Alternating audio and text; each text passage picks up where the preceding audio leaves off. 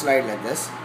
Okay, we put a material called photoresist on top of it, dry it, this is called a photo mask.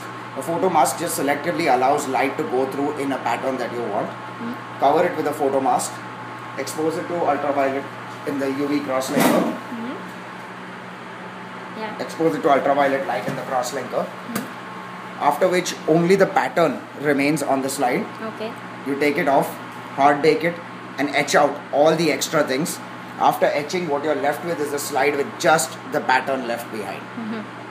Now we use the similar process with our silicon wafer, where take a blank silicon wafer. This is not blank, this is a pattern, but you take a blank one, coat it with another photoresist, take a photo mask like this, expose it to UV, etch out everything that we don't need, and what you're left with is a pattern.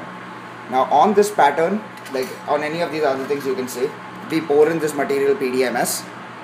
This is another chip with another patterning on it. You pour in this material called PDMS, and we cut out these little shapes, which is the little rubbery thing that we got right here.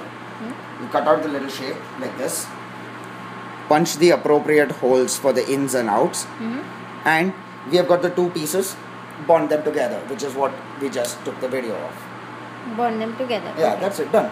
And then after which you solder these, because we have the electrodes on, you connect the wires. Okay. Once the wires are connected, you're done. Done.